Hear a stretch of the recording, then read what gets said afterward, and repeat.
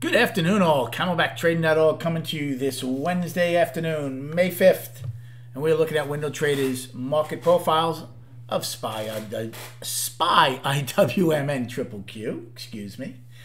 And a very weird day, a very weird finish to the day, I should say, especially in ES and SPY, considering we took back 103 cents out of the 107 tick gap, only to not fill it and to sell off and almost take out the lows of the day in L&M.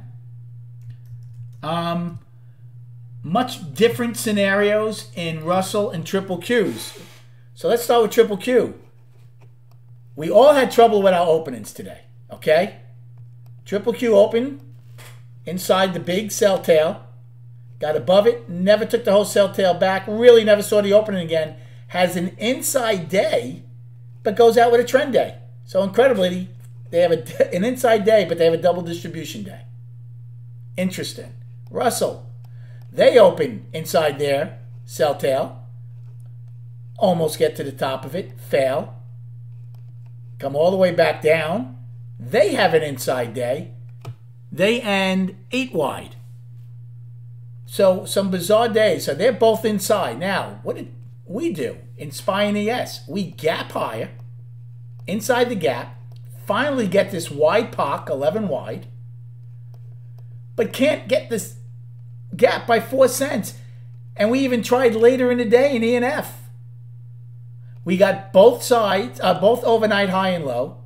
We only get the IB high, but we almost attempted to get the IB low. We had 9 wide. We actually raised POC and then flush out and never recover. So how much do we take from what L&M does? That's always the question. The bottom line is, though, we closed below last week's low. So even though we spent a good part of the day back and forth through yesterday's high and above yesterday's last week's low, we stayed above. Look at H. H got down almost to it, went back up. I'm like, wow, that's pretty good. They raised POC. We're going to hold last week's low. We're going to go up in KL and M, fill the gap, and see what we get. And we do the opposite. It'll be very interesting now tomorrow. The thing that buyers did do is put the daily back in balance, but it should be interesting. If we don't get back acceptance back into last week's low, we will go see those 2 weekly lows in the 410 level. Keep that in mind. I had a good day today. Didn't do a lot of trading, but I had a good day. I actually took longs in A and B period. I traded today's expirations. I traded the 415 calls.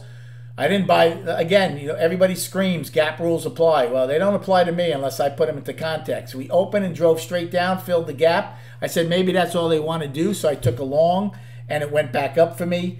So I made out on that one. Then B, one time frame down. Like, well, we have higher value. Let's see what happens if we test value high from yesterday, which is basically what we did. Got long down there, and it went back up. So even though we were one time framing down, I took longs at visual areas where I thought buyers would show up again. When the gap filled, they did, went up. When we got down to value high, held. Got down to the 20-day moving average, held, went back up. Then I didn't do anything to E period. I took a short in E. I said, we made a new high. We're not going anywhere. It was only a small one, though. And the reason it was small, I was waiting to take out the gap. And then if we didn't go trend and that's all they wanted to do, I'm like, well, we still have the price probe. I was looking to take some size, but we couldn't. I'm like, well, we're going to fill the gap, right?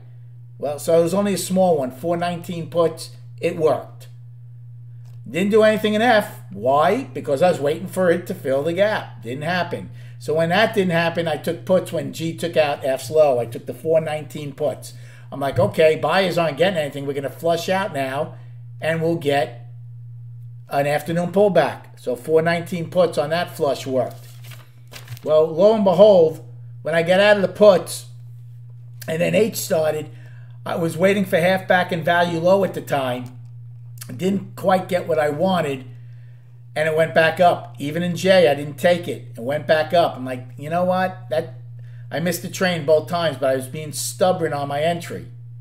So when L came down, I said, well, I am not doing it at H and J's low. Now I want to see value low and see what happens. And I waited for that, and I got in a good entry. It was above C's high, took a quick 40 calls of the 415s, and they went up right away for me and made a very nice trade on that.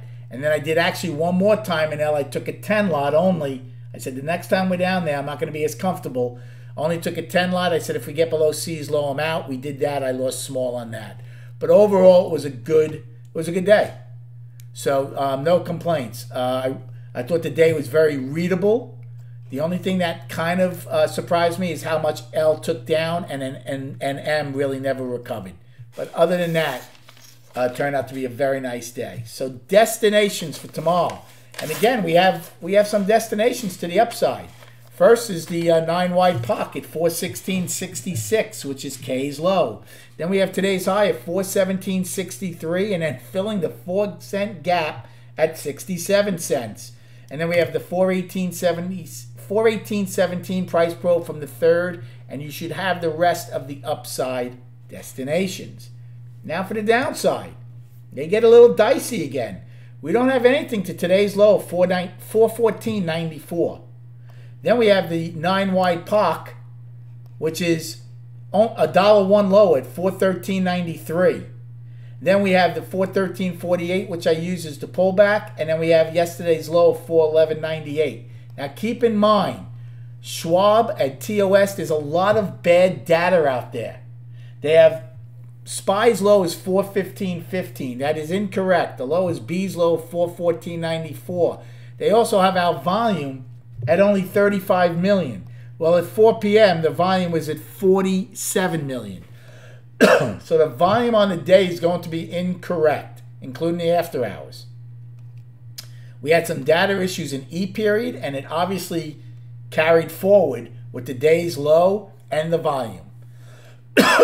Excuse me. Now, let's go to the charts. Now, also keep in mind, well, before I get to the charts, look at this one, and somebody mentioned this in the room, and that's what's great about the room. There's so many intelligent traders in here. We have the job number out on Friday. There's some big numbers being thrown around.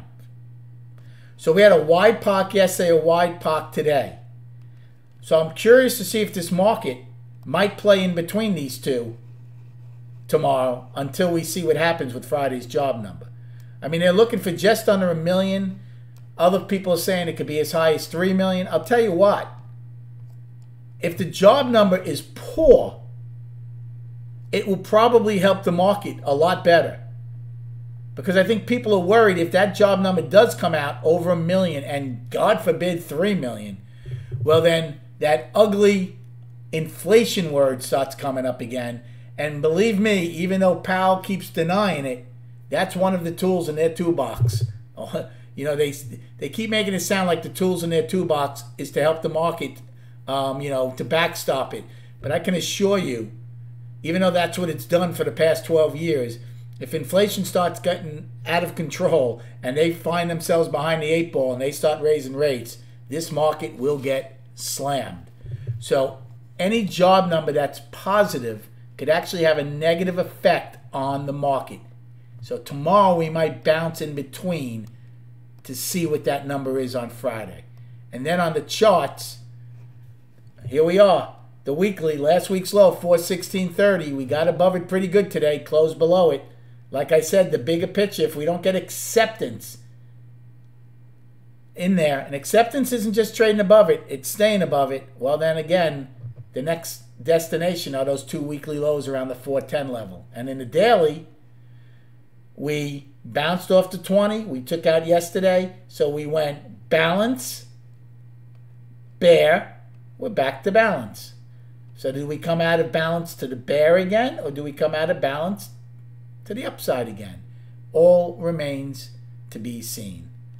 I hope you had a great day trading. Have a lovely evening, and we'll speak prior to the opening tomorrow.